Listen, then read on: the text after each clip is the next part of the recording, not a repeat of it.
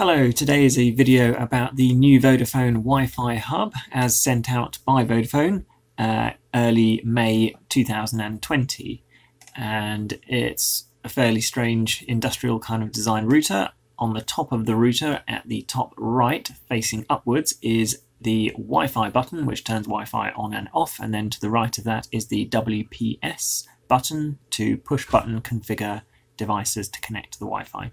The back of the router on the far left, the red port, is the DSL or VDSL port. Next to it are two VoIP ports, which I am not sure are currently used. Then there is a USB port. Then there are 4 gigabit Ethernet ports, which are yellow, and then an Ethernet WAN port, which is blue, which will probably be used with a BT fibre to the premises service, or possibly a very old fibre to the cabinet install with an OpenReach modem. Then you've got the power socket, an on-off physical button, and to the right of that a factory reset button. On the left side of the router, as you look at it from the front, at the back of the router is a plastic cover. If you remove the plastic cover, it reveals a USB port as well as the other USB port which is on the back. Presumably this could be used for a slide-in or a click-in mobile dongle or something very similar like that, where they want it to be a kind of flush design that they just post out to customers, and it doesn't look like you can snap the dongle off if it was sticking out of the back of the router or something similar like that. And on the underside of the router is the label, which has all of the connectivity details, so the Wi-Fi name, the Wi-Fi password, the login details to the router, and the model number of the router. The model number of this router is THG3000, so that's THG3000, and it takes a 12-volt power supply at 2.5 amps. So moving on to the web interface, which is at 192.168.1.1, with the admin password being on the underside of the router on the label.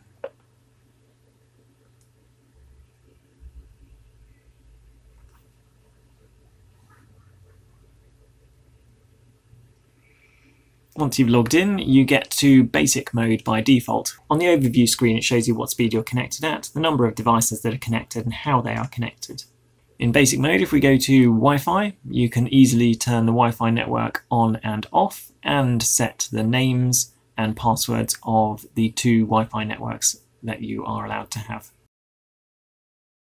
Changing into expert mode doesn't really give you a huge amount more in the Wi-Fi section, except on the left where you get an extra load of menus to do with MAC filtering and channel analyzing and client monitoring. If you go to the schedule option on the left side, you can select when to allow Wi-Fi to be used. Go to the WPS option and you can start the pairing from the web interface itself, so you don't have to walk over to the router to press the WPS button. And under Wi-Fi settings, you can set the channel width for the 5 GHz and the 2.4 GHz. You can enable MAC filtering, which is a really not a great way of limiting stuff connecting to your Wi-Fi, because it's fairly easy to spoof MAC addresses and also sniff MAC addresses. But if you did want to do that, then under Wi-Fi, in the expert settings, MAC filter on the left side. Then you have channel analyser, which is quite a good function to have built into a router. It shows you where the Wi-Fi networks are in your local area. For example, in this setup, all of the Wi-Fi networks are on channel 1 and channel 6. Wi-Fi spills over a couple of channels either side, and if you were to put your network on 1 through to channel 8, you will have some sort of contention or congestion or collision with other networks. So this graph here shows that putting your own Wi-Fi network onto channel 11 is probably the most sensible option here. And you can do the same for the 5 GHz. You can have a look at the band plan and what's being used where. Client monitoring tab lets you have a look at what Wi-Fi devices are doing on the network, so how they're connected, the speeds, the link rate, data rate, how long they've been connected, and signal strength, which is again quite an advanced feature for a residential router. Going up to the Internet tab, you can enable WAN ping, which I really wish BT would allow on their BT hubs. This one looks super easy. It's disabled by default, which is fine. And if you did want to enable it, you can just do the slider and then click on the apply button. You can do port forwarding, which they call IPv4 port mapping.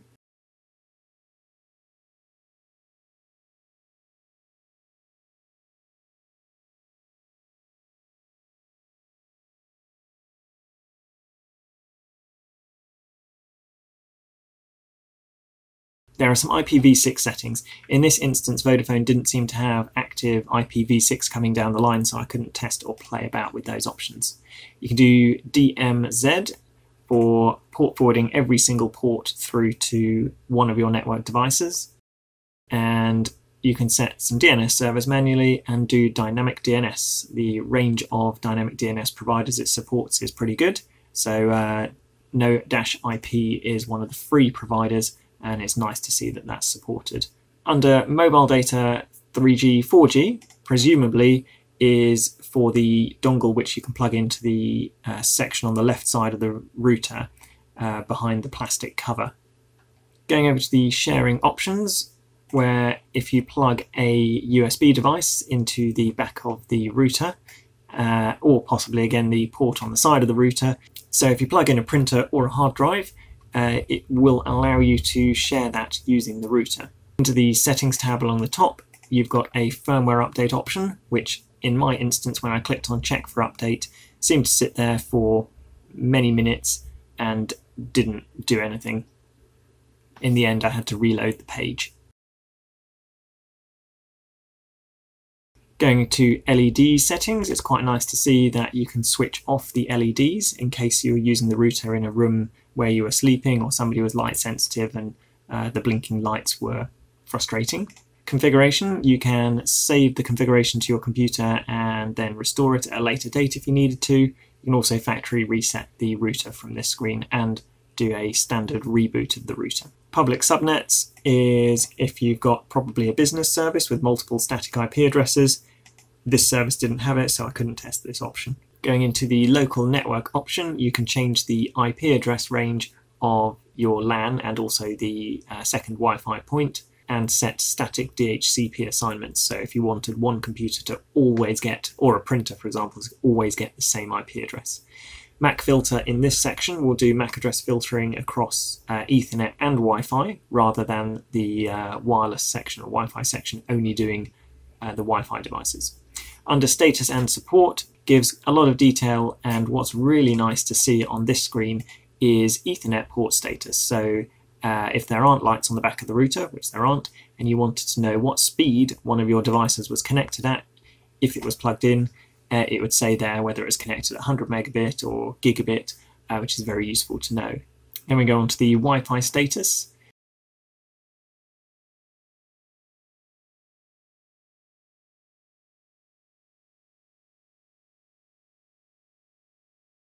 And then onto system, which says how much CPU usage, memory usage, driver versions and firmware versions. On the left, go to DSL status, and again for a home router it gives you a lot of information about the DSL or VDSL connection.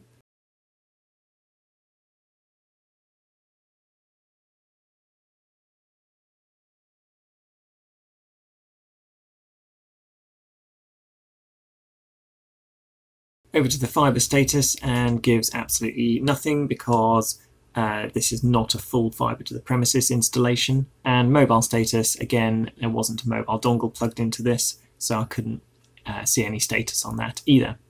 NAT mapping tables, quite good for seeing how heavily used your devices are, or how heavily each device is using the internet.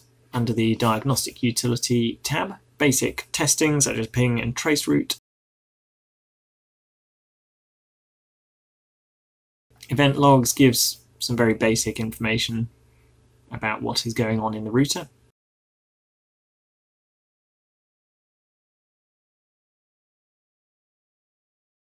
The Reconnect option allows you to resync the DSL connection or reconnect the FTTP connection. Hopefully this video has been helpful to you. If it was, it would be really helpful to me if you wouldn't mind subscribing to my YouTube channel. You don't need to have the notifications switched on, but the subscriber numbers really do help.